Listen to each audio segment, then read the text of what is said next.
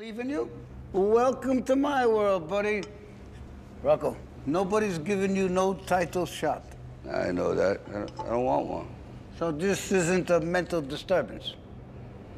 No. You're mad because they took down your statue?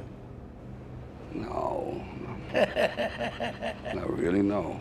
If it's about money, just hang a sign around your neck saying, punch me. $5, you'll make big money. What? You haven't peaked yet? Peaked? Yeah, peaked. I don't know. There's still some stuff in the basement. What basement? In here. Tell me about the stuff. What about it? Tell me about the stuff inside. Is it angry? Angry? Are you mad because Adrian left you? She didn't leave, Pauly. She died. Okay.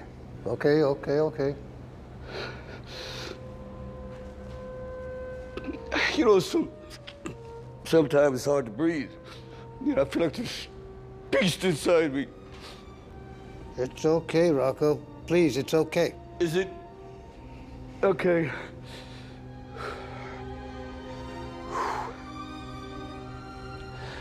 I just never knew it was supposed to be this hard. It wasn't supposed to be like this, Pauly, you know.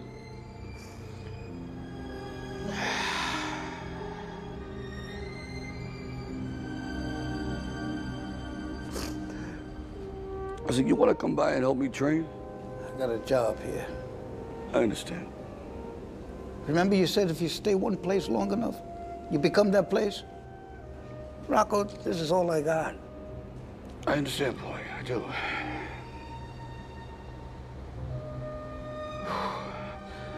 Well, if you get time, maybe come down and see me train. I appreciate it. Of course, Rocco. Bye, Pauly. Goodbye, Rocco.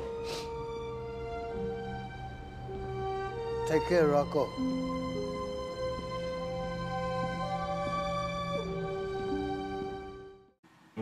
Do you still have stuff in the basement? I love this scene. Here is Rocky confiding with Pauly at Pauly's work, an abattoir, meat slaying factory, and here sits Pauly painting Bambi. The abattoir is empty of meat, people, life. It's sterile, cold, and alone. He sits isolated, painting primary colours with slashes of orange and black outlines.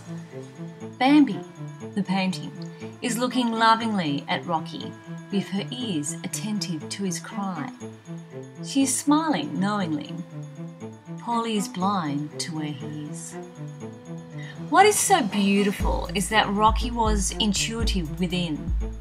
There was a fight going on inside of him. Rocky knew what it was and he knew what it wasn't. This is really fundamental, knowing your why.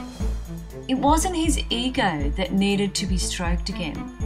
He wasn't thinking about the money. It wasn't a reaction against something or someone he had lost. He wasn't trying to prove himself to others or even himself.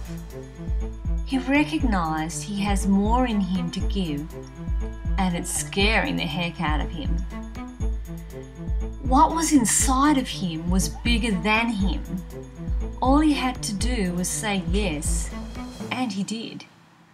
Rocky was hoping to have his cheer squad join him. Unfortunately, many might have to start the journey alone.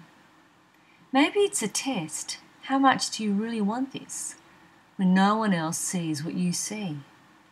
Remember, this is just the beginning, not the end.